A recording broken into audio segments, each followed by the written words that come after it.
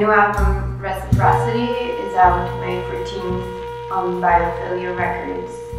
It's going to be my second full-length album. For this album we worked with Savannah Harris on drums and Kanoa Mendenhall on the bass. Me, Savannah and Kanoa had been playing together for about 2 years.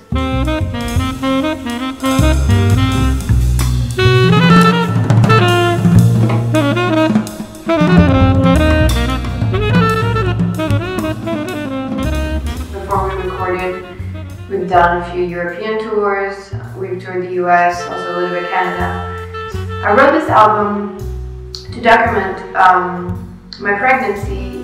When I became pregnant, I became very interested in the process of gestation. To me, it's so fascinating that, wow, a body makes a new body. It's incredible. And it's not just that, it's also a soul makes a new soul, you know.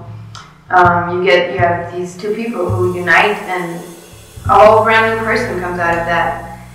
And it got me really thinking about what it means for things to manifest. You know, how do things come about? And so I started looking into the tree of life as a way to express this process of creation. I took it very much in an agnostic way, and I still have a very tiny knowledge of it. But I just was really interested in all the different steps. To me, that was fascinating. You know, there's 10 or 11 sephirot, and there's paths in between these different spheres, sephirot. And then there's the steps that are both emotional and also concrete, that bring you to what is called the kingdom, and what I called for me was the kingdom and the queendom, which is reality, which is earth, which is the place where we are.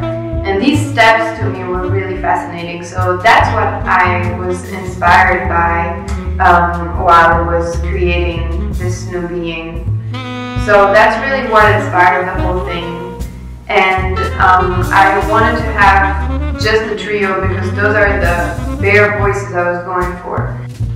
Just the three of us, just our voices. Both on our instruments and also with our vocal cords. I really wanted to show what we had been working on as a trio. I feel that there's a special kind of energy between the three of us. And this energy is on the human level and on the musical level. For me, all of that merges and is kind of together.